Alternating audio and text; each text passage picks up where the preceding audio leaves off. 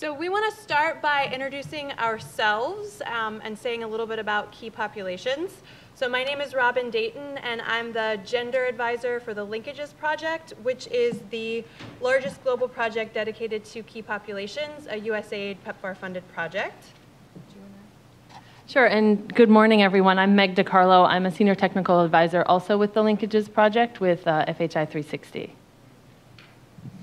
And good morning, I'm Tim Sladden. I work with UNFPA, the United Nations Population Fund. I'm a Senior Technical Advisor working with HIV and key populations. Thank you. Great. And I'm imagining most of you know this, but we just want to make sure key populations gets used in a number of ways. So when we say key populations, we're talking about the 4 key populations most affected by HIV, which are gay men and other men who have sex with men, sex workers of any gender, people who inject drugs, and then transgender people. So that's really going to be the emphasis of our presentation. And we would love to know, just by a show of hands, how many of you all have in the past or are currently working on key population programs?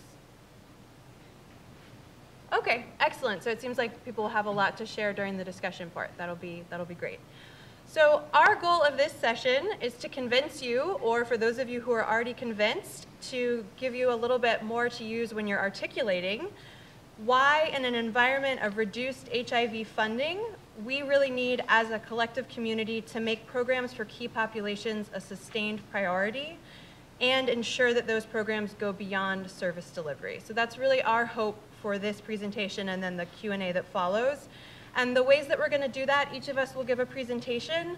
Tim will be talking really about leveraging the Sustainable Development Goals for key populations, and then Meg about the fundamentals of key population programming, and I'll be presenting on the essential nature of human rights protection and promotion for an effective HIV response, particularly for key populations. What we're thinking is that we'll have you all hold your questions until all 3 of us have presented to really do kind of a total Q&A. And we would really love, because this is all about advocacy and articulating this important need, as they come to you, if you have pithy little points that you would like to put down and then tweet, we're going to provide the Linkages Twitter handle that you could tweet at, and we'd be happy to retweet any really particularly compelling messages that you have. So with that, sorry, Tim, go ahead. Yeah.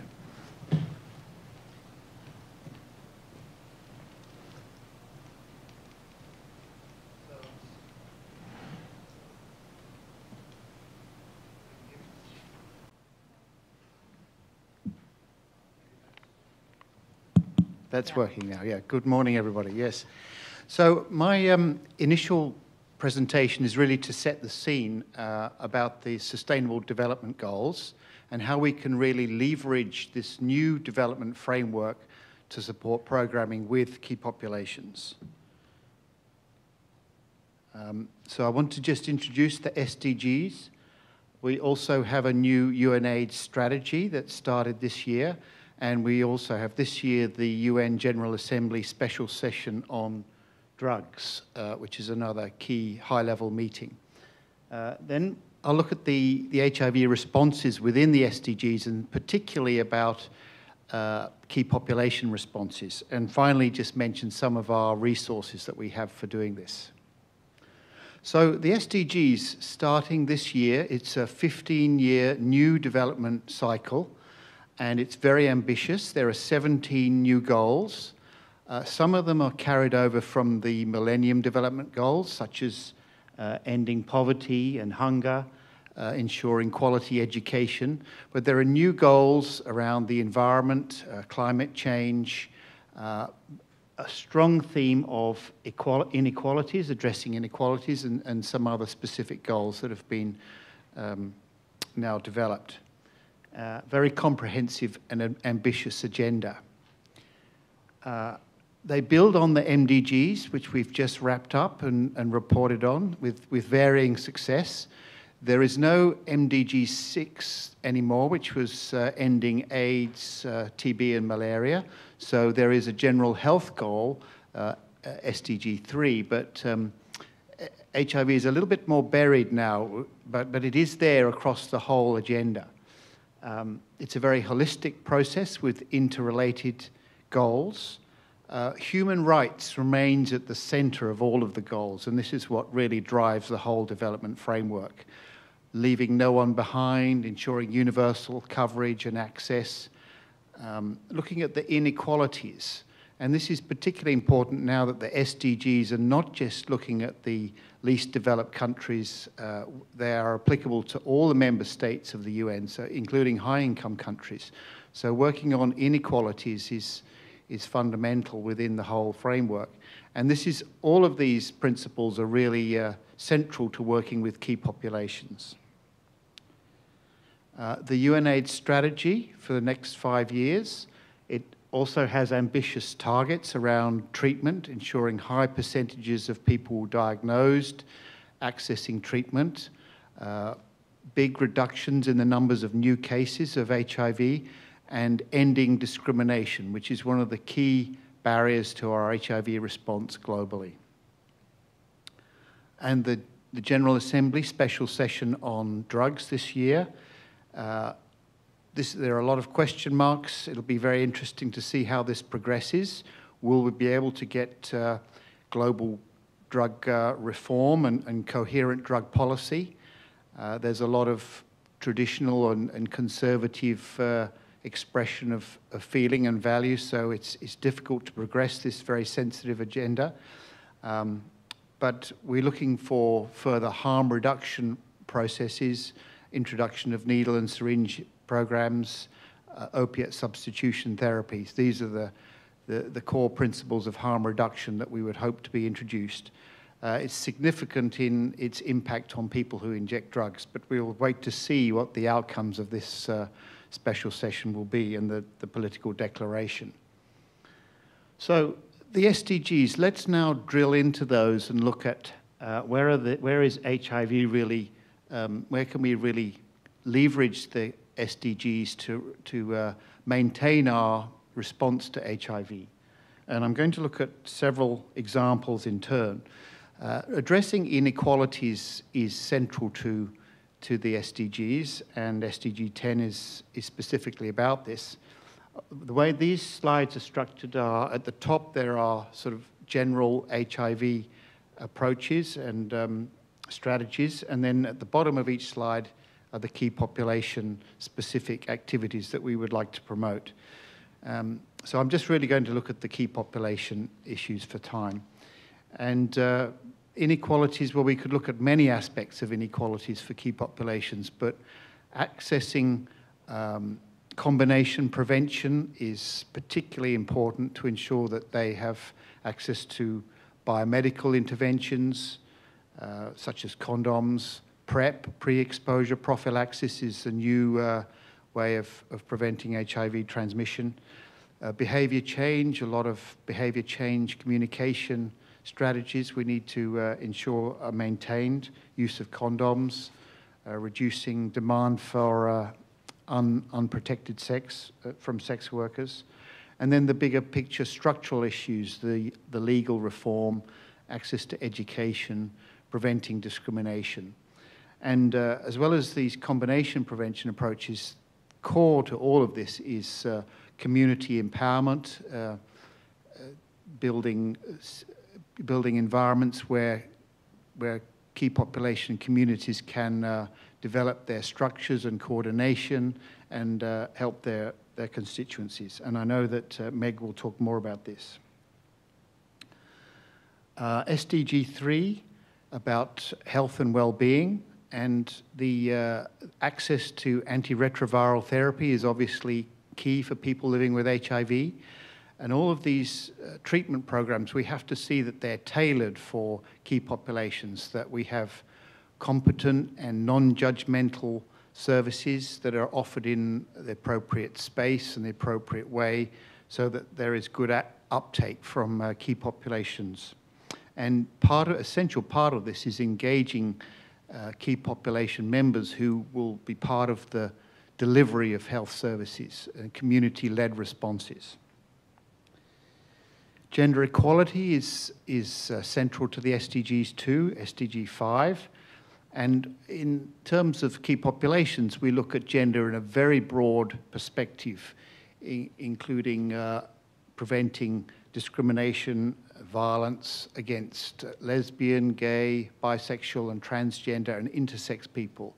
So really seeing a holistic view of gender. We need to empower sex workers of all genders and provide programs for women who inject drugs and the female partners of males who inject drugs.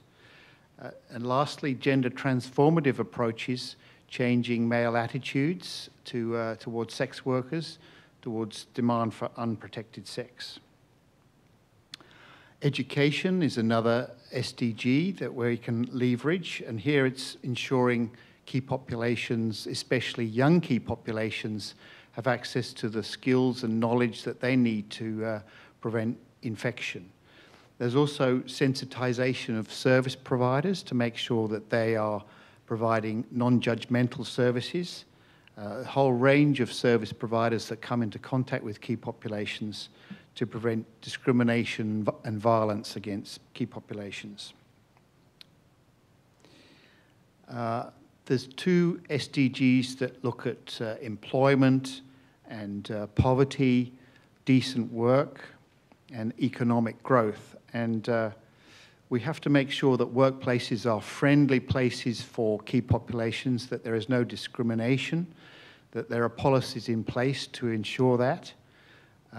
Sex work, we have to see that sex work is seen as work and decent work, and that there are occupational health and safety standards put in place to make sure of safety and hygiene. Sex workers need broader economic empowerment, so they need access to other forms of income to diversify their sources of income and empower them economically.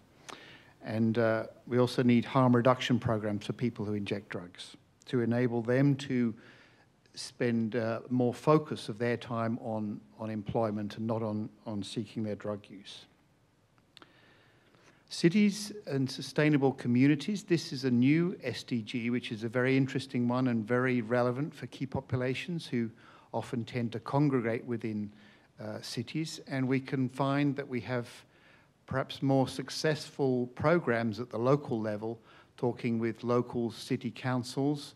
Local mayors may be much more receptive to setting up programs that are specifically tailored for key populations than if we're working at the national level. We can perhaps bypass some of the national sensitivities and laws and get implementation of programs at the local level by pragmatic local councils.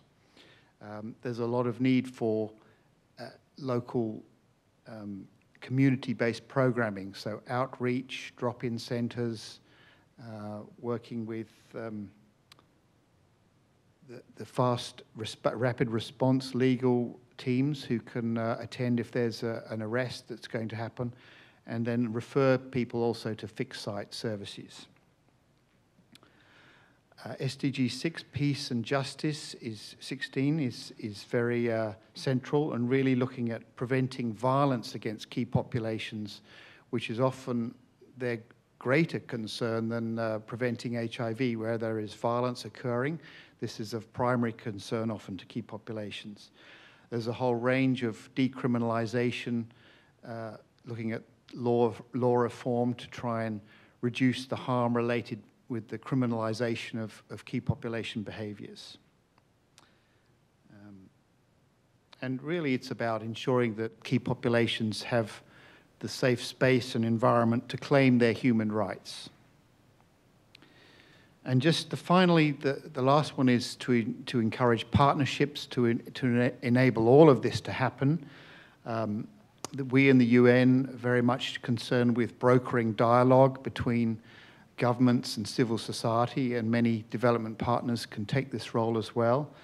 There's a lot of need to sensitize opinion leaders and civic leaders and policymakers, and really to engage key populations in the prevention and programs for HIV. So in summary, AIDS, although we don't have MDG 6 anymore, ending AIDS remains central to the new SDG framework, achieving ending AIDS as a public health threat by 2030. And we will only achieve this if we empower and include key populations in the responses.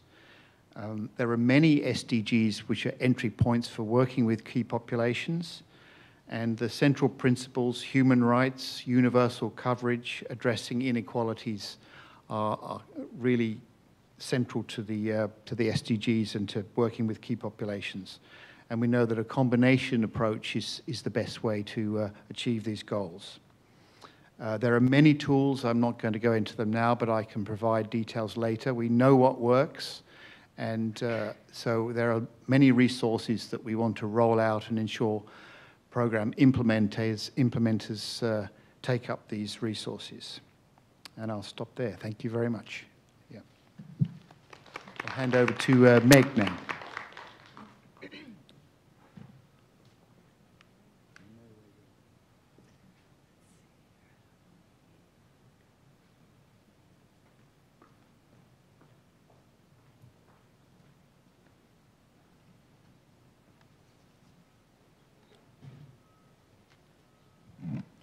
Great. Well, Tim has done a good job at laying out sort of the global architecture of key populations programming, and I'm going to jump now into sort of a program perspective of the fundamentals of HIV programming with key populations and sort of the why, what, and how of key populations programming.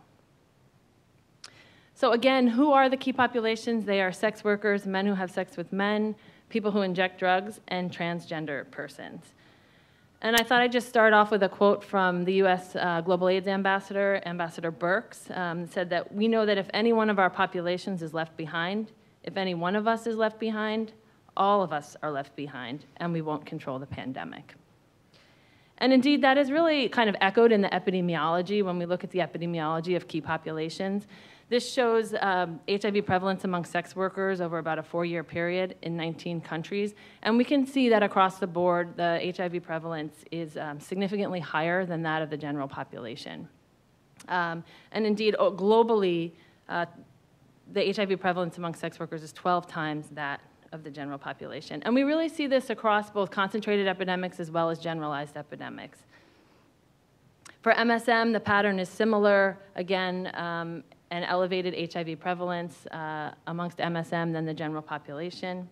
And they are 19 times higher globally than the general population, the HIV prevalence. I didn't include for people who inject drugs or for transgender persons, but the HIV prevalence for people who inject drugs is actually 28 times higher than that of the general population. And if we look at transgender women, it's actually 49 times higher than that of the general population. So the case is really clear as to why we're talking about key populations. So what can we really do about it? Well, in order to start focusing on some of the services, we can look at this HIV cascade. And the HIV cascade sort of shows us how we get to people to the 90-90-90 goals of UNAIDS, which are 90% of people living with HIV diagnosed, 90% on treatment, and 90% virally suppressed. And we know that viral suppression is important, not only for quality of life, but also for onward transmission of HIV.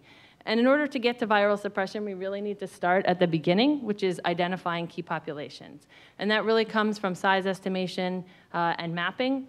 And then we need to look at how many key populations are we reaching with prevention and mobilization for testing.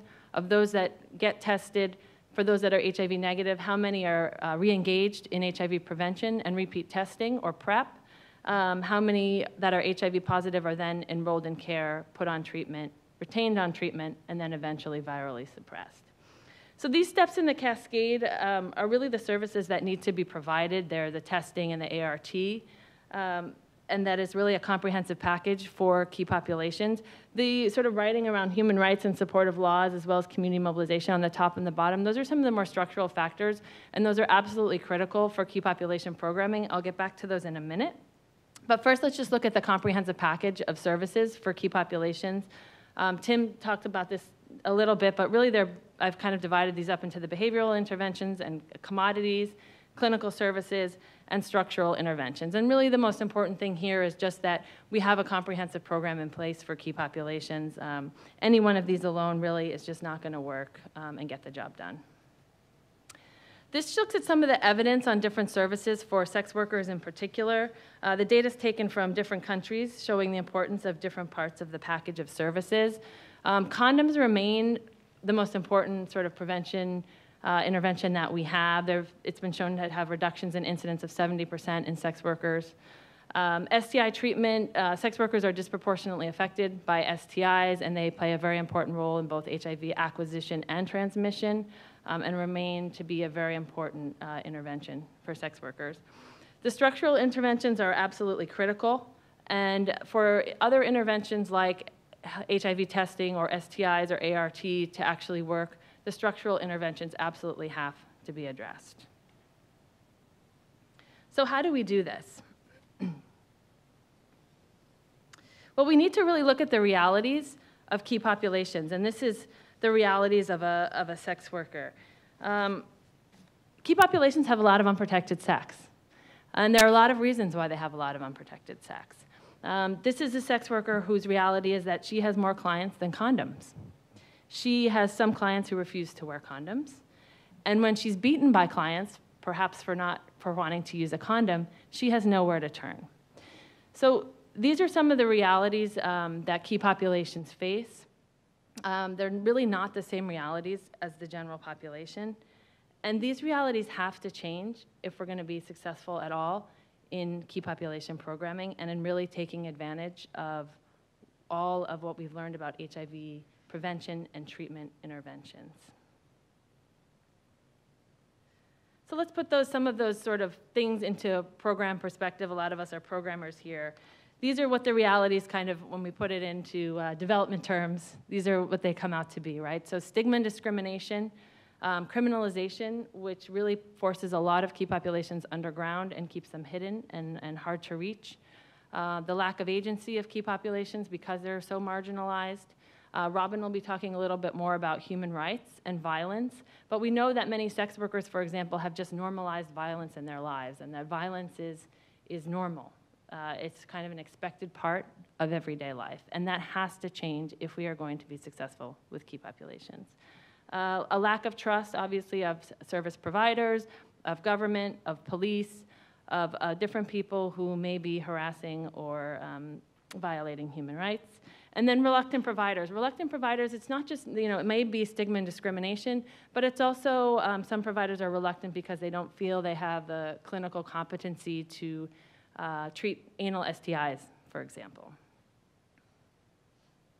So these are all of the challenges that key populations face. And when we talk about how we program with key populations, it's actually not always the what, but it's the how that is most important. And we really have to have community-driven responses. In order to address all of the issues that I've been talking about, communities need to drive the response. And this is, this sort of shows the increasing levels of participation from programs being decided by others to action for key populations, actions in partnership with key populations, and then actions that are really driven by key populations.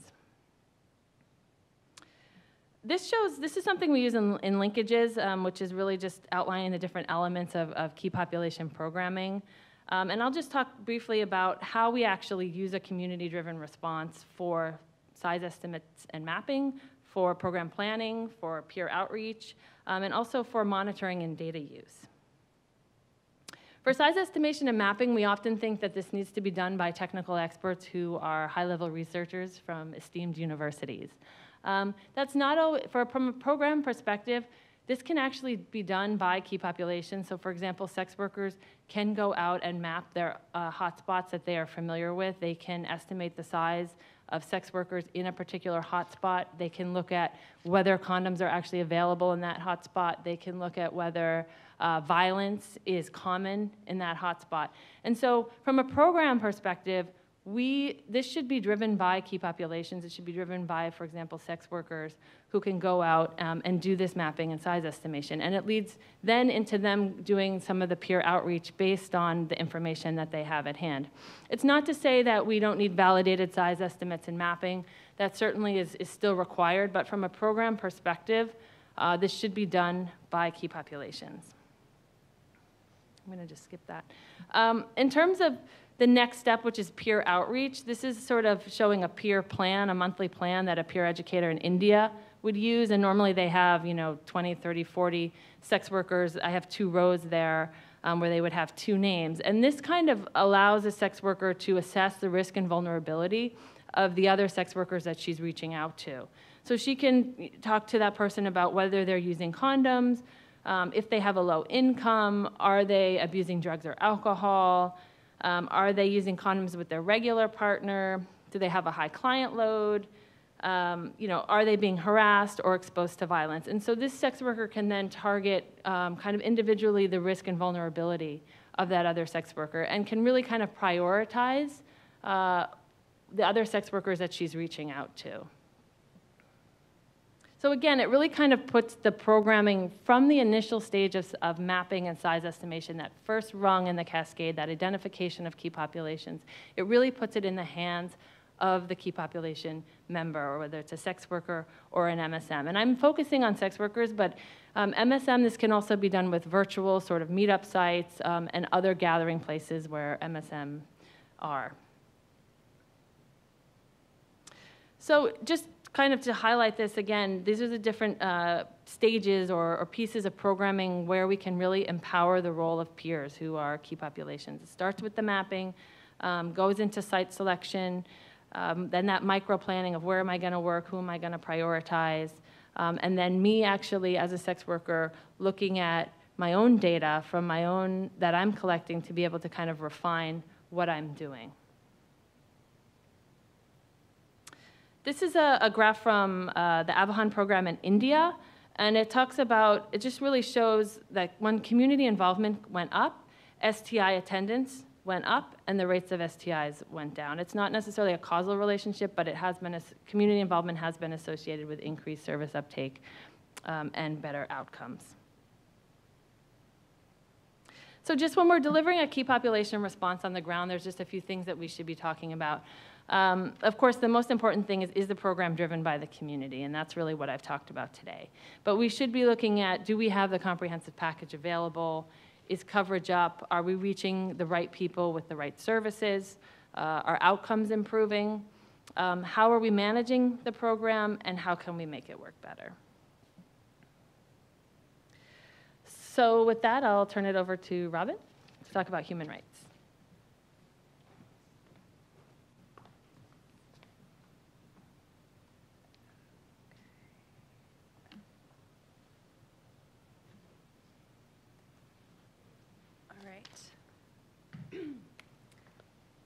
So some of what I'm going to touch on is really going to drill down into some of the points that both Tim and Meg raised. And we want to end on this issue of human rights because they are so pivotal to key population programming that they really are an excellent vehicle for that for human rights, a human rights approach, as well as obviously a necessary investment in terms of effective programming. And in this presentation, I'm going to talk about some specific human rights violations and their link to HIV and how that link has been made really effectively by researchers and advocates and others to show the necessity of investing in a human rights approach to HIV programming. We're going to talk about what some communities have been doing to address human rights violations that they face, as well as what linkages and others are doing to address those issues. And then we're going to end on a hopeful note about the value of a human rights approach even beyond HIV programs. All right, so I think it's helpful to start with a reminder of what human rights are. I think that term gets thrown around a lot. And I think we all basically have an understanding of it. It's essentially the freedoms and dignities that we all have because we're humans. And so they overlap with a lot of these issues that Meg is bringing up around violence, around criminalization. I think the 3 that you're going to hear most often in the presentation I'm giving are around right to life, to equality and non-discrimination, and to the highest attainable standard of health. So what this presentation is answering is in relation to all of these prevalence rates that Meg brought up, which is why or how do human rights violations affect the HIV prevalence among key populations? And I think you could say this another way, which is how human rights violations caused key populations most affected by HIV to be the key populations most affected by HIV. and also at this point how they're really inhibiting the HIV response. So I'm going to start with sex workers. I am going to go through all 4 of the key populations, but I just want to spend a little bit of time here to talk about these 3 areas, which you're going to see across every single key population. So the first is this issue of criminalization. 116 countries have punitive laws against sex work, and those can look a number of different ways. But as Meg alluded to, the sort of repercussions are generally the same, that you have sex workers who don't have legal recourse when a client doesn't pay them, when a client forces them to have sex. You have sex workers who are routinely harassed by the police, who can justify that harassment because they're doing their jobs. You know, of course, it extends beyond that to rape of sex workers, to stealing from sex workers in order to, for example, not detain them, that the police will offer them that exchange. And then it also extends to things like when condoms are used as evidence against sex workers, then they don't carry condoms. So clearly that has ramifications for HIV risk and prevention. Stigma and discrimination in the healthcare setting, I like to think about this in 3 ways. One is that if you know or you've had friends who've had an experience where they were treated poorly, you're not going to go get services. The second would be that maybe you go get services, but you don't disclose all of your risks, and then it's very difficult for the person providing your services to give you the services and advice that you need. And then the third is that maybe you go, you disclose your risks, and then instead of condoms and lube, what you get is a morality lesson about why you shouldn't be a sex worker any longer. And so clearly all of these have impacts ultimately on the services that sex workers are able to get and on their ability to both protect themselves from HIV or to get services when they're living with HIV. And then finally, and I think kind of overarching of all of this is violence. And violence for sex workers comes from a lot of places. Meg talked about some of these. So we have client violence, we have police violence, we have partner violence, which is often justified, where someone will say, oh, but you're a sex worker. Like, that's why I'm being violent towards you. We have violence from third parties, like brothel owners, bar establishment owners. And then, I think it's just so important to realize, like, violence in and of itself, a terrible human rights violation, but the repercussions for an HIV response, there's a lot of evidence that shows that gender-based violence, and violence generally, is a risk factor for HIV. Living with HIV is a risk factor for violence, so there's kind of that duality there. People who've experienced violence are less likely to go and test, they're less likely to disclose when they test positive, and they're less likely to adhere. So I think we really need to think about, as a community, investing specifically in violence if we want to have an effective HIV response. And of course, to not be entirely negative, there is a lot being done, including by the sex work communities, on these issues. And so this is an example here of a poster for the International Day to End Violence Against Sex Workers, which is December 17th, and marches that take place each year on this issue. I'm showing you this because I would really love, there's some slides in here I'm not going to go into a lot of detail on, and it's great that the Mini-U is providing these to everybody because there's so much rich information out there, including on how we make the case that human rights violations have this immediate and extreme impact on HIV outcomes. This is a great article that Michelle Decker and others wrote on the burden of human rights violations and how they relate to HIV. She also goes through in each table and explicitly identifies the human rights violation and the treaty, or the human right and the treaty that's associated with, which you can then use with policymakers and other decision makers. I'm only going to go into detail on this first row, physical and sexual violence by police, just to say that, when you look across the literature, you see this burden is incredibly high. So between 7 and 89% across these different studies reporting sexual violence, between 5 and 100% reporting physical violence, again, by the police. And that all of these factors on the far right have been shown through the literature to be the outcomes of that violence. So you see that a lot of the police forced sex is unprotected, that it's significantly associated with accepting more money for unprotected sex, inconsistent condom use, and STI, HIV infection with other clients, or with clients, as well as, of course, undermining the sex worker's ability to go to police when she needs to. We have quotes in here that I'd like to direct you actually to the resources in the bottom right, which is our Rights in Action series. If you look up Rights in Action and linkages, these will come up for you easily through a Google search, where we are able to bring up some of the community responses to violence. And this one I really like just because it talks about, at some level, again, like Meg talked about, when you feel that violence is part of your job or that you deserve violence, when you don't know what your human rights are, that's a huge barrier as well. All right, moving on to gay men and other MSM, we see the exact same issues. We see criminalization, stigma and discrimination in the healthcare setting, but of course more broadly, and then violence. And the response here that I want to point out is this document, Services Under Siege by MSMGF, where they talk about really trying to quantify the types of violence across the globe that MSM are experiencing, actually LGBT people generally are experiencing, and the effects of those experiences of violence on services. So there's really not thinking about violence as something that you kind of do if it's nice in HIV programming, but as vital to an effective HIV response. And I love this quote because I just think it spells it out, right? The extent to which healthcare providers continue to shame, humiliate, or chastise men who have sex with men is the extent to which they will avoid prevention care and treatment services. So direct correlation there. I think that's a really powerful way to put that. For transgender people, this is another example of a way to really make this connection for decision makers on how human rights violations directly lead to higher HIV prevalence as well as lower uptake of services. And I want to just point out two things here. One is that we see the exact same issues, right? We see criminalization. In this case, it's of gender impersonation as well as homosexuality because so often trans women are conflated with MSM. We see violence all across the life cycle. We see inadequate health care. In this case, this includes not having access to competent providers, like Meg was talking about, who don't know how to deal with anal warts, but in this case may not know what transgender is. So people having to educate their providers, but who definitely are not offering gender-affirming services like hormone therapy.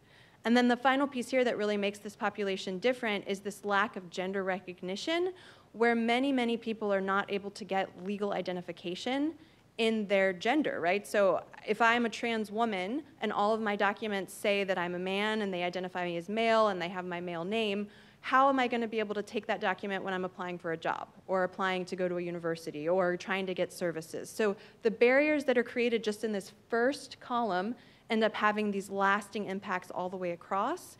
And a lot of the issues around, violence and a lack of ability to access education and other services end up resulting in unemployment, which ends up meaning that sex work is the only real opportunity for work that a lot of trans women in particular have.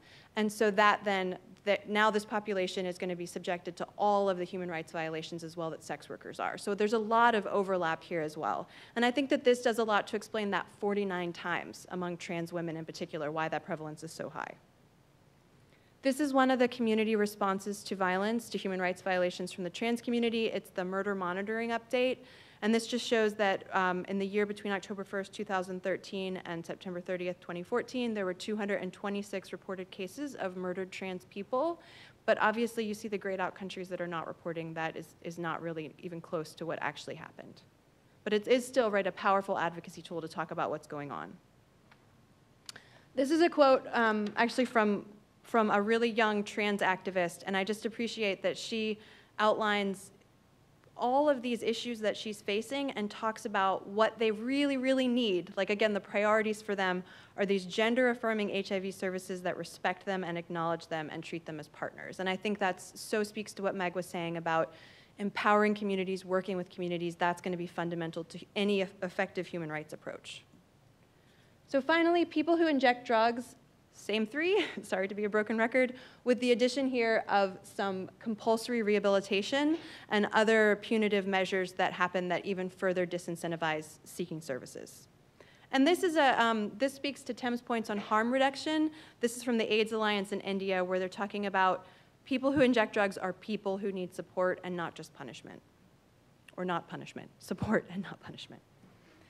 All right, and this is another quote. This is from Elliot Albers, who's the head of the International Network of People Who Use Drugs, again, about just the need for human rights, a human rights approach in these programs, and all of these are in these rights and action briefs. All right, I'm going to skip over a few of these for time and just go here to the select linkages activities. Linkages takes very, very seriously. I think hopefully that's come through in Meg's presentation and mine. Human rights is one of our cross-cutting areas. We understand that this is vital and that it needs to be advocated for because it does cost money and it does require time, but you can't just offer the services side. And so some of what we're doing to make sure that we are protecting, promoting, securing human rights, we do a lot of community engagement. The Linkages Advisory Board includes global representatives of the 4 key population networks. They really do a lot of the visioning work to help make linkages what it is, providing that community input, and that extends to the ground. So we do direct sub-awards with key population-led organizations. I think the count is about 50 right now, across our global project. And then for even, research, anything we're doing, we have local and regional partners who are members of key populations that provide guidance. We do a lot on violence response. Almost every country we're working in, we have specific activities on violence response. We have a healthcare worker training that we're rolling out, it's finalizing now and will be rolled out shortly, that really emphasizes stigma and discrimination. We're working to document human rights violations so that they can be used in advocacy. And then this rights and action focus, both like in the briefs I'm talking about, as well as our social media, everything we're doing, really trying to provide a platform for members of key populations who may not be able to have their voices heard at that global level, giving them that option. So I just wanted to end, this is my kind of, let's end on this hopeful note, which is that I hope, if you weren't already convinced coming in, that you've seen that human rights violations are one of the main reasons that key populations are key populations, and that they are hampering the HIV response, and that if we are going to change, if we're going to be effective, we really have to change our way of thinking. I love this quote, we cannot solve our problems with the same thinking we used when we created them. When we created all of these problems, I don't think we thought about key populations as humans, deserving human rights. And at the fundamental level, that's what has to change. And so here's kind of my hopeful pitch. Human rights violations against key populations obviously didn't start with the HIV epidemic. They have been going on for quite a lot longer than that, but hopefully by using the resources that HIV brings to bear on approaches such as community empowerment, and these are the two organizing principles of the documents that Tim mentioned, the sex worker implementation tool and the MSM implementation tool. By making community empowerment really central to those, we not only are able to have a more effective HIV response, but we're also able to give key populations a voice and tools that they use to advocate for the other things that they need, which clearly extend beyond HIV. So I'd like to end there, and with a quote, Kevin Osborne, who until recently was the project director, who I think just expressed this very, very well about these inextricable links, and then open it to questions. Which, are we facilitating the question part? Okay, so I can sit back down. Any questions? Or comments? Anything people want to share? Yeah.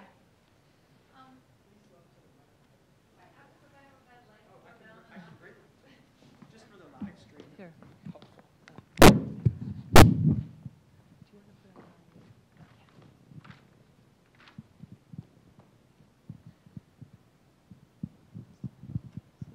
Thank you, I appreciate it. Hi, I'm Marjorie Mustieta, and I'm a consultant. I work a lot with adolescent sexual reproductive health. So my question is, within the key populations, with all the challenges already, often there are young people that are part of that subset, and what are the extra sort of challenges within that age group? Yeah, that's a really good question. Do you want to speak to that? It is a good question, and young key populations are often very neglected, and sometimes service providers are shy away from providing services. I think briefly I could say there is a series of briefs we've developed, and I can give you the links to those afterwards, which really encapsulate the extra resources and approaches that we need for young key populations. I think part of the solution would be to ensure that service providers are not going to be penalized for providing services, and that give them discretion, that if they're working with young people and they see young key populations, that they're able to go that extra mile and engage them in services that we need for all key populations.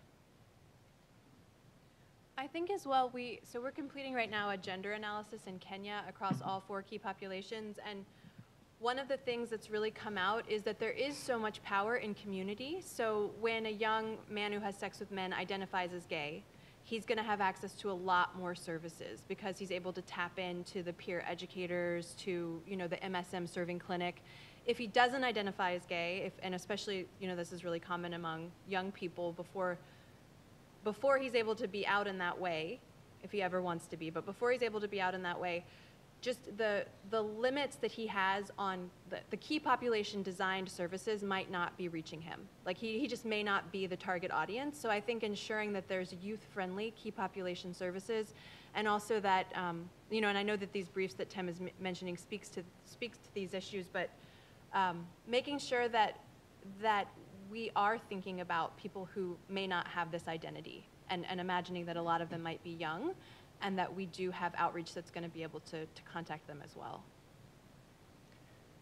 Yeah, I think just along those lines, it's really what Robin just said, but around the current youth programming that exists, I think often doesn't think about key populations, and that they're part of a lot of the clients that are coming in, and they may not be self-identifying at a young age. And so some of the existing kind of youth programming really needs to start thinking about how they are kind of addressing some of the young key populations that are out there.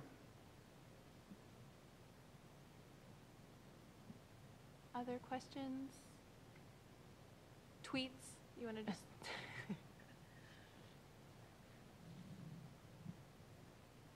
Hi, I'm Gretchen. I'm an MPH student here at GW. And you talked a lot about the peer-to-peer education and community empowerment, which is great, but so many of these behaviors are not just stigmatized, but illegal in many countries. So how are these programs kind of like working with the system, or like what's happening to decriminalize some of these behaviors, especially with like police abuse? And I mean, that's like such a systematic thing when they're like doing their job, and they can kind of get away with these like horrible atrocities under that guise. Well, certainly supporting local networks of sex workers or men who have sex with men or other key populations is critical, so that they are able to mobilize the community and lead these community-led responses. A lot of it is about advocacy with service providers, going to the heads of the police, of health agencies, and advocating for the human rights of people, really. If police are involved in coercion or extortion or even violence against sex workers, these are human rights, and it's also legal rights that they should not be subjected to this. So it's really about advocating for a system-wide change in attitude of service providers. It's a lot of sensitization is needed to change these attitudes, but very difficult. Yeah, I think that there's sort of the police sensitization, some of the sort of direct things that we can do around sensitizing police around some of these issues. They're certainly empowering sex workers themselves to understand their rights and be able to kind of argue for their rights when things happen, or be able to tap into a community like a violence response system or something. So having some of those services set up when things do happen. I think that, criminalization is there, and it's, we're certainly advocate. I mean, it'll be there for some time. And so I think it should also not be a barrier for us to continue really working on the ground with key populations. We've been able to do a lot in terms of from a programming perspective, even in some of these very hostile environments and restrictive environments. So just to say that it shouldn't stop us from making sure that people are getting the services they need.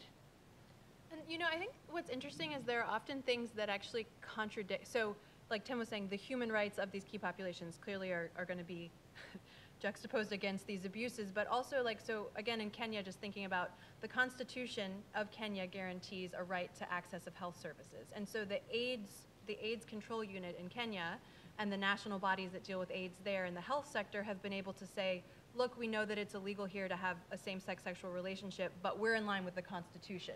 So government officials are able to work directly with MSM or with sex workers, and they've found these kind of workarounds. So it feels a lot about political will as opposed to actually getting something through a legislature.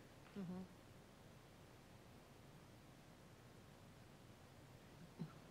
Hi, I'm Ed Scholl with Pathfinder in the E2A project. I'm just curious about what's new with funding and availability of PrEP for key populations, either through PEPFAR globally, and is there anything that Linkages is doing to make PrEP available to key populations? Sure. I mean, I think in terms of what Linkages is doing, we're doing a couple of things. One is we're developing sort of a PrEP uptake toolkit that governments and other stakeholders can use sort of at the country level to see if they're ready to implement PrEP in their setting.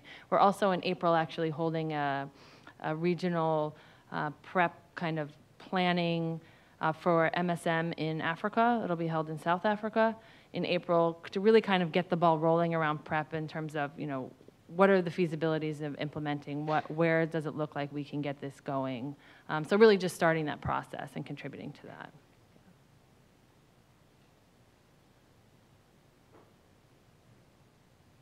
Hi, my name is Jonathan, and I also work on Linkages as well.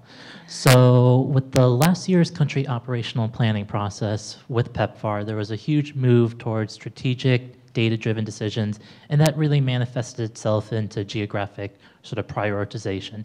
And the EPI for KEPOPs doesn't exactly align with that super well. Like you have female sex workers who are highly mobile. And then you also have things where PEPFAR is such a data-rich environment that you have things like human right indexes or gender analyses that are not as measurable as test and start.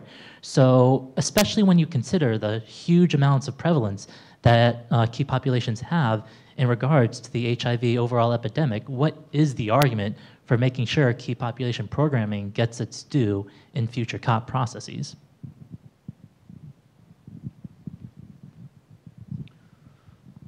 Well, we're talking very much about location and population-specific responses. So I think the data are often not there for key populations, but as was mentioned by Meg about the mapping of the local populations is critical to getting the size estimation of local populations and really homing in where we can be most effective. What are the populations most impacted and where are they residing and working?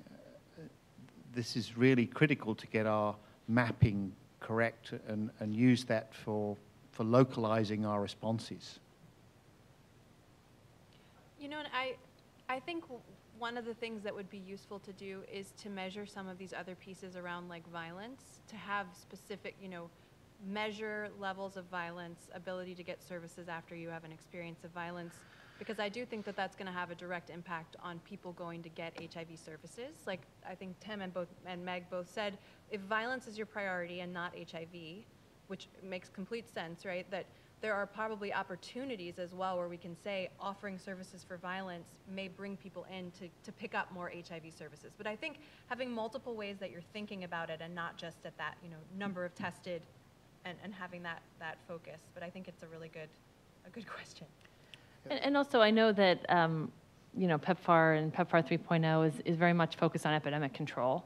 And, you know, when you look at the epidemiology of HIV and you look at the epidemiology amongst key populations in particular, it's very clear, as Ambassador Burke said, that we cannot control this pandemic unless we address key populations. Robin has just reminded me of an example we're just starting to support in Zimbabwe, in Harare.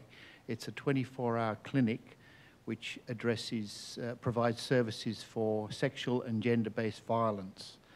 And once people come in who've been subjected to violence and abuse, there's the opportunity then to provide them a whole range of other HIV and STI services and sexual and reproductive health services. So addressing violence is, in fact, a good entry point for getting greater uptake of services.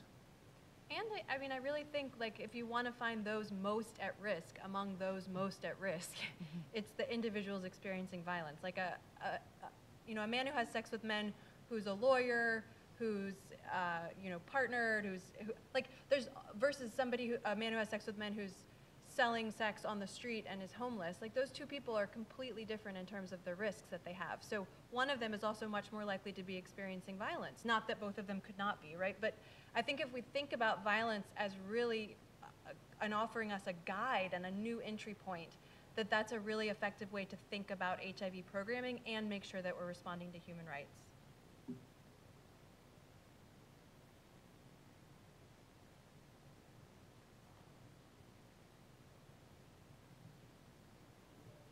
We have time for a few more questions if anybody has any.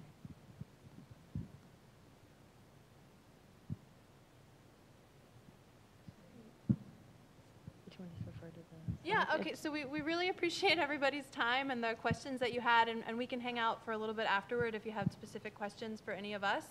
And again, we really would love for you to be following us on Twitter or liking us on Facebook to get a lot of our updates. The blog that we have really is an excellent opportunity to hear directly from key populations. We've had a lot of bloggers from the trans community, sex workers, MSM, who talk about the day-to-day experiences that they have. We've really reached out a lot, particularly in Africa, because that's been a location where people have had less access to sharing those stories.